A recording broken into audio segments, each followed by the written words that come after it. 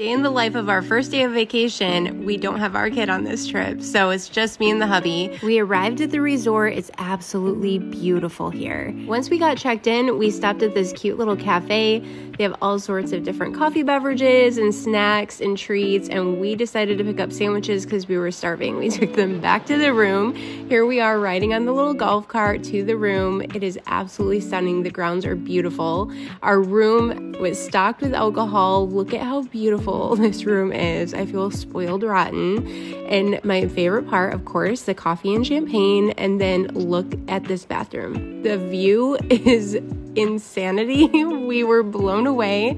Ceiling showers, this huge jacuzzi tub, and then our view is absolutely spectacular. I can't wait to spend the next 5 days with this hot guy, looking at this view, smelling the ocean air, and just relaxing. And I can't wait to take you along with us.